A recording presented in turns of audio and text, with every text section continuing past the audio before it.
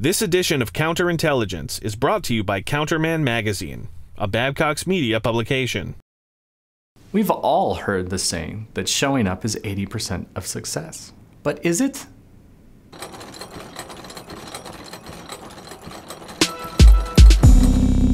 Hey guys, I'm Mark Phillips. I was recently walking through the streets of Taipei, Taiwan during an auto parts show.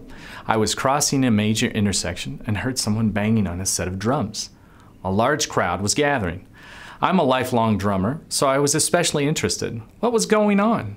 I went to see and found the source of the drumming, a kid who was about 15 years old who had parked himself outside a large shopping area. He was playing along to some recorded music. The crowd was clapping and having a great time. He had set up a tip jar. People started leaving tips. He was charismatic and smiled while he played. People smiled back. Little kids danced back and forth. And then the cell phones came out and many people recorded him playing. Money continued to flow into the tip jar. In reality, and no offense to his skills, he was playing nothing particularly difficult. But what he played very well, and more importantly, he played to the crowd. They were really eating all of this up. And then what he had done finally hit me. He'd shown up. This kid was a genius.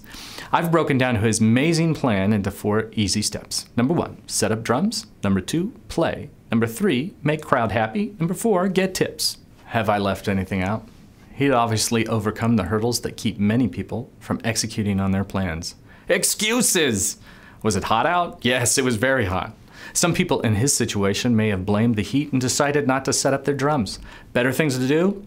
Probably. It was a Saturday in a huge city with numerous other distractions. Did he have all the sounds nailed down perfectly before he performed? I don't think so. Had someone else set up their drums and done what he was doing, that person would have likely drawn the same crowd. But no, he did it. He was the guy who set up his drum kit on this night, sat down, and started pounding away.